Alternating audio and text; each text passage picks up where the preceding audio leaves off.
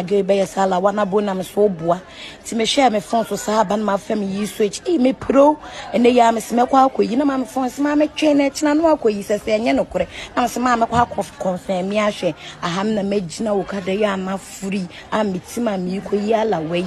ti me duro hye chama include me nim kan ya wo yi ne de. Okay, series way a series will be sending at the bremi. I watch say a teacher for more events and Mefesica Papa Chelpa. Be confirm my and pass allowance wano. I start here airbound party. Lady H say allow be a starty bam or no aquagenedy and will there to Jan or move on another basso. So what yes, na minim say old video and I say current video there and another danko for ayadi say wama a yesuku for no allowance a juma. Me call a ye or musuku ibida. Especially baby o church o madi nti mo amoko ko bi church ade no mo confirm o video na sema ye nsem a lady e ka o video yi mu e no kurebu ma na say tetifo video yenti nsem anu ka church me na fo ejina na go be sala wana bona me so boa ti me share me phone so sahaba na ma fa me yi switch me pro ene ya me se me kwa akoyi na ma me phone se ma me twen na tina no akoyi se enye no kore na se ma me kwa confirm me ahwe aham na magina wo kada ya na furi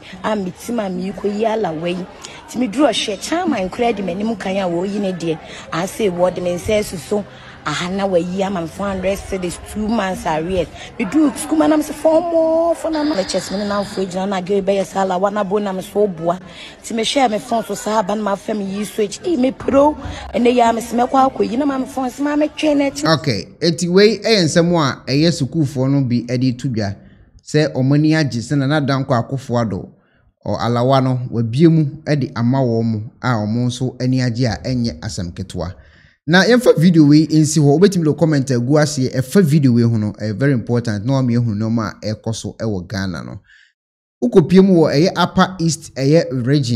Upper East region so na danko akofo ado akobie ensuo bi ano ewo ho a eye Upper East Region Water Supply Project ena wakwa bi ano ewo Upper East ho okọ na do website a ni nyina egu ho a enye asem keto tim se sia ye kasa die ensuo papa omanya bi enom ho kuze na ensuo omonom no na enye ensuo a se ya homeka kora sia ye kasa die na danko akofo ado ene ni mpanyimfo ekopie mu no ekotwa ade na no ma Upper East fo no se die omanya ba bi a ensuo ni betimi a supply omo amakuro na timenya ensu papa anom wei eye nyoma na danko akofo ado aye emra okọ aprabo ewo eye Ghana enne mputam baabi mebre no owie no anso wo ho a ene wasanso ekopie mu ewo eye Sunyani na okopie mu Sunyani nso ekokate sodo biem wasakokate sodo biem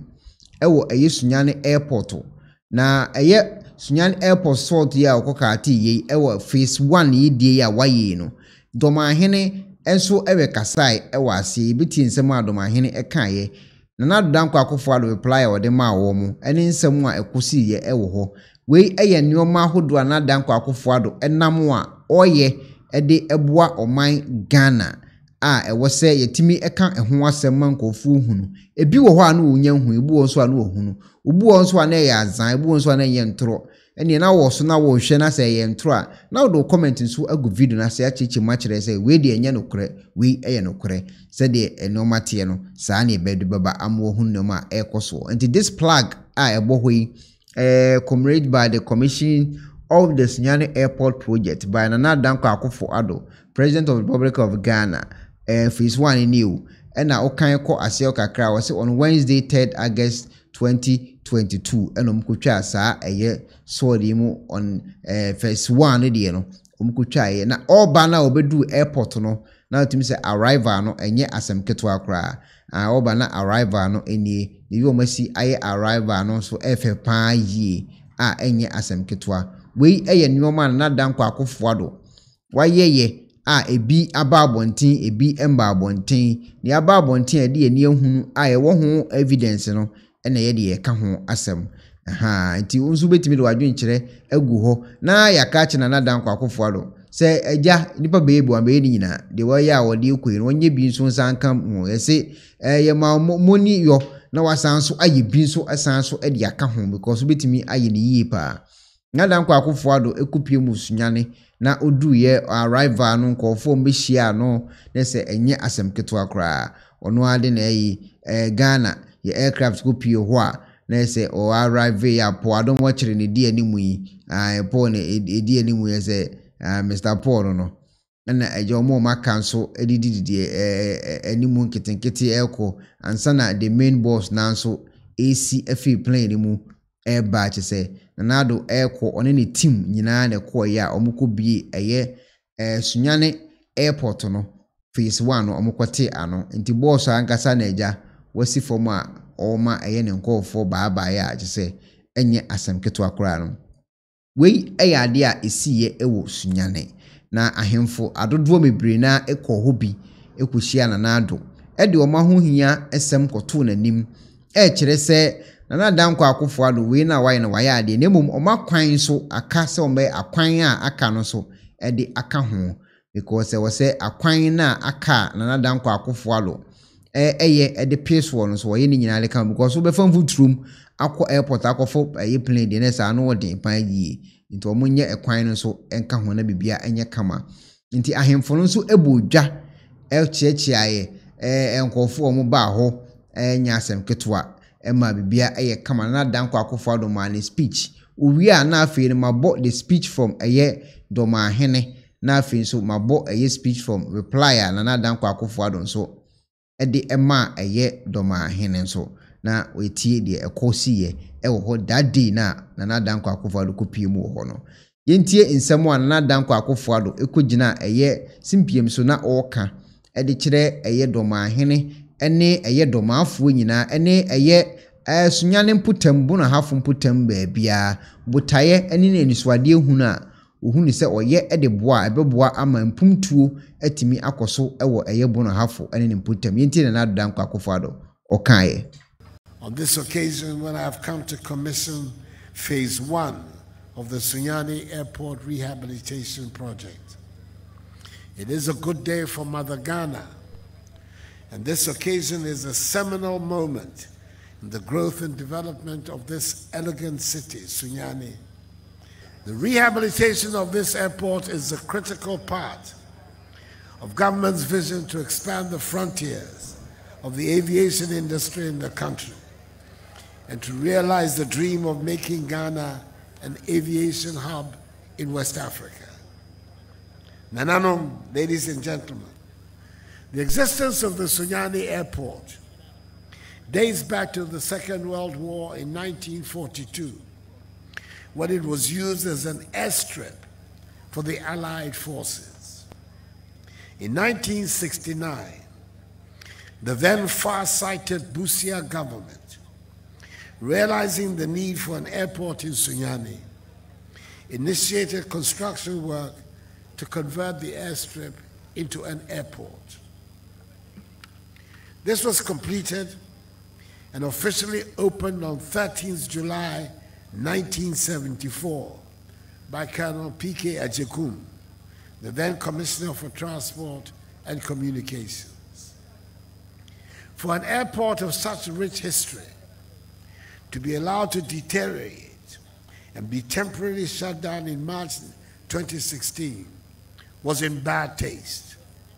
And that is why in the run-up to the December 2016 general election, I promised to do something about it. In line with my government's policy to provide a functional air travel infrastructure to enhance the development of our nation's middle belt and strengthen the growth of agriculture, general business, and industrial transformation, a works contract was awarded to Messieurs Resource Access Limited to commence work on the rehabilitation of the airport, which began in 2019 and has cost 52 million Ghana cedis to complete. The scope of works included the rehabilitation and extension of the runway from 1,280 meters to 1,400, repair of the apron to accommodate small to medium-sized aircraft, minimal renovation of the terminal building, and construction of some airport internal roads. With these, after today's event, the airport is now open for business. Nananum, ladies and gentlemen, air travel is picking up following the devastating impact of COVID-19 on the aviation industry. It is expected that domestic passenger traffic will continue to grow over the coming years and will require more infrastructural developments in the sector. I'm glad to inform you that there are projects currently ongoing in our nation's aviation sector which will open up our country even further. On this okay, we someone Nana Addo Akufo-Addo editu dwa emra okugida simpims no one eye ekroma no ene ahemfo ho atwa hia edi enkomo yenkotie nsem adom ahene so ekaye emra Nana Addo Akufo-Addo ekopie mu ewo ho ndom ahene so edi nanodie atu dwa nsem a eye ne nkofo akogire edi ahye nano so mbra meka no ono so edi betu dwa ema bibia so eye kama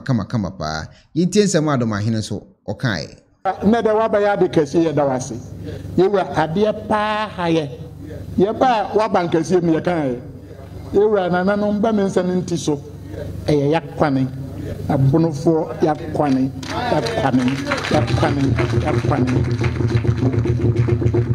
Yewa mpacho krata no yeja bi abankesi mi. Na samre kwane pa na nanom bambi nsi so enka. Kwanina yura ashe adie no macharia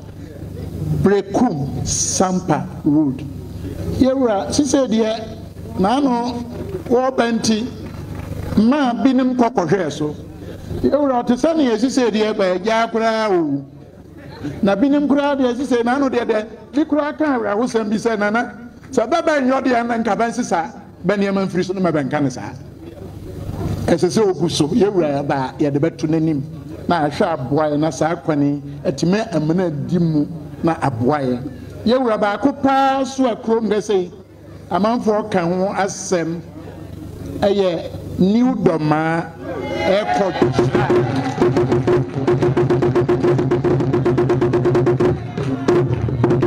yewura samianen kan outise ba bo bedede no na jasa ho no ohia ba yewura no so wada roma wani de kwan so ba me mfanto so me mfanto anim na wontimi nyaman yewura kwan ne de doso na nimse krata ne ye de mawo na no nkochia nnua badu mangene na embra me ko ne ho kwan mfa so free Sunyani Acquah wanchia me koduru badu no yewura kamisu kwanuna asay yankan bibri kwanuna odi ama contractor for no ba jamu ni nyina ye basro na wa kabatu jakakra se be ya bebetimi ayo amaye ye ne yamanfo be de ebedi okay we ensem a domahene ede tu dwa emra Nana Addo Akufo-Addo ekasawie no wie Nana Addo Akufo-Addo eyi nano eka nsem bi ede kire omo ose muhia bibia ayeja omo so nya wotre kakra emfama no na ono so entoto no mama bibia enye kama yenti nsem ono so okae jamu nyina ma ento na domahe setembia na nanum kasana bawo mu a mefa ede adwuma na me konso afa de aye adwuma sa okay it's Nana Addo Akufo-Addo upload mo say na eka asem o fa ede ye adwuma the abawo mu a nti ono so obefa no de aye adwuma Nyankopon hira obetime de comment agu video na ase ensem akoso ewo Sunyani ene eye East region ensem akoso ewo ho nsu ene enoma ahodo Nana Addo Akufo-Addo waye ena afi school fo nso kire se omala wana start a eba wo ho adwenkyira obetime de agu video na ase me di de ekuonabatv aha ekuonabatv television yedase